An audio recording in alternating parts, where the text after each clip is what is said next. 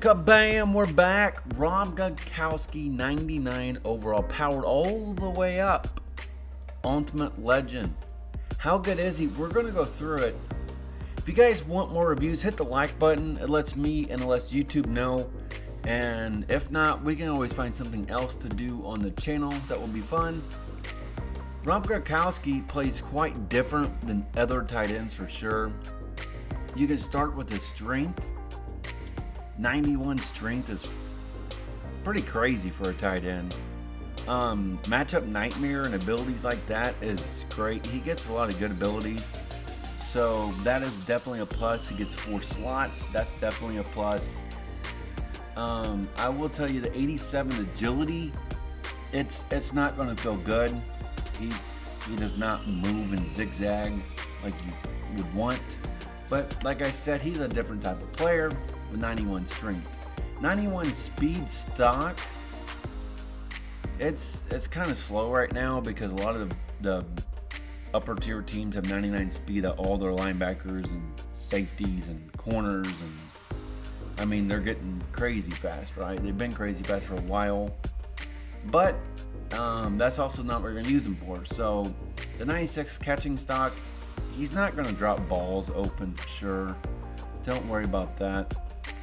And the pass blocking is a little better than you think, because he does have 87 impact blocking as well.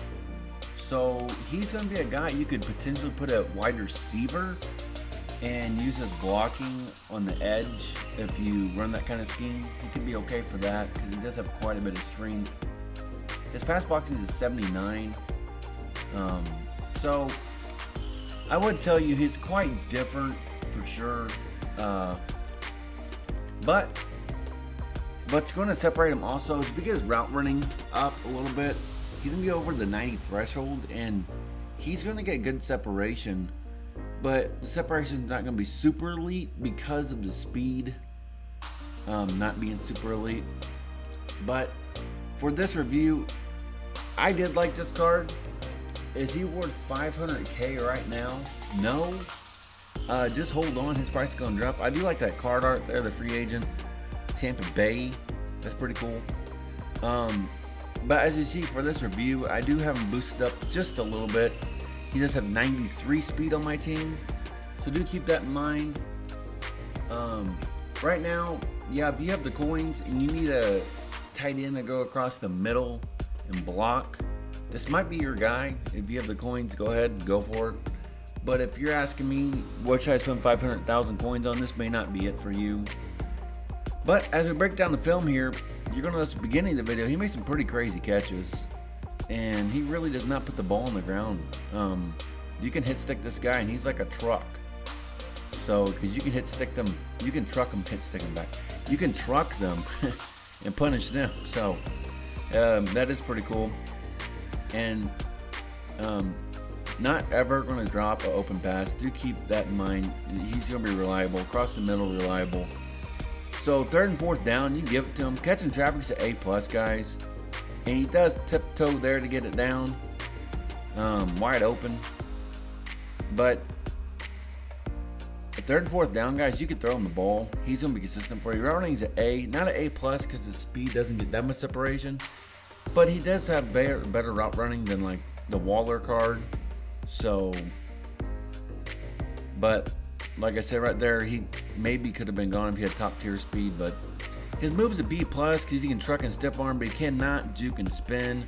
So do not try that. Do not expect that. If you do rely on that, I would stay away from this card. His spec catch is an A-. He does better than most cards actually, but there is some inconsistent. Don't think you can just throw it up and do that. You will lose the game. Overall, he is an A- for what he does. As always, guys, help others for no reason. There's no hate in the world, and positivity spreads, and it helps other people for sure. When you compare him to Tony G, I will tell you that his blocking is a big difference. If you want to put him on the outside to block for your running backs, that's going to be the biggest difference from these cards. And he's only 1 inch shorter, but yeah, I would probably pick Gronk over him. Gronk, I believe, gets better animations overall for sure. And when you compare him to other like tight ends, like coming up here, Waller, they're just going to be completely different tight ends, right? He's a speedster. You can get Waller way up there in speed. But the route running and the blocking's not there.